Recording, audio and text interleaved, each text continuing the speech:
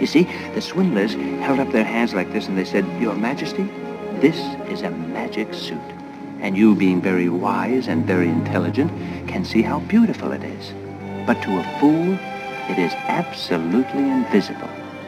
Well, he said, "I see." And not wanting to appear a fool, he added, "Yes, indeed. I see it perfectly. It's beautiful. Isn't it grand? Isn't it fine? Look at the cut, the style, the line. The suit of clothes is all together, but all together, it's all together the most remarkable suit of clothes that I have ever seen. These eyes of mine at once determine the sleeves are velvet, the cape is ermine, the hose are blue, and the doublet is a lovely shade of green." A lovely shade of green. Somebody sent for the Queen. The Queen came, and she was told very quickly how all the wise people could see the Magic suit. That's right.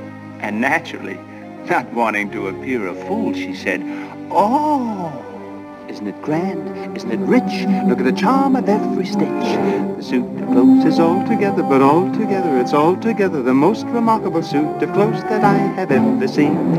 These eyes of mine at once determined, the sleeves are velvet, the cape is ermine, the hose are blue, and the doublet is a lovely shade of green." A lovely shade of green. Summoned the court to convene, and all the court came, and the ministers came, and the ambassadors came, and naturally, not wanting to seem like fools, they quickly agreed with the King and Queen. So the king issued a proclamation as follows. The suit of clothes is all together, but all together, it's all together the most remarkable suit of clothes a tailor ever made.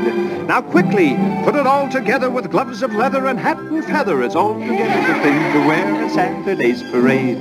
Saturday's parade. Leading the Royal Brigade. Well, by this time, everybody had heard about the king's new clothes and that he was going to wear them in Saturday's parade. The people lined the streets as the artillery came by, and the infantry came by, and the cavalry came by, and the fife and drum corps and the royal guard, and finally, the king. And everybody cheered, "Hooray!" Because nobody wanted to appear a fool. Nobody, that is, except one little boy who, for some strange reason, hadn't heard about the king's new magic suit and didn't know what he was supposed to see.